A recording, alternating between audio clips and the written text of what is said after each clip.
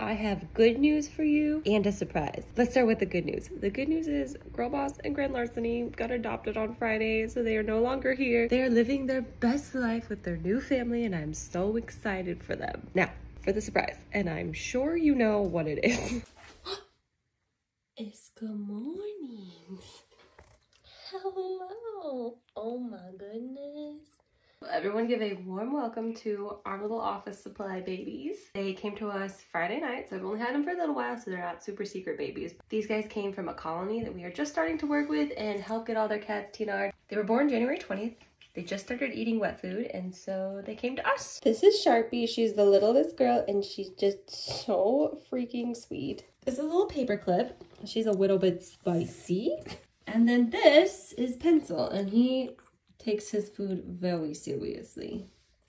Look at those heckin' chomps. I want to give a warm welcome to the babies.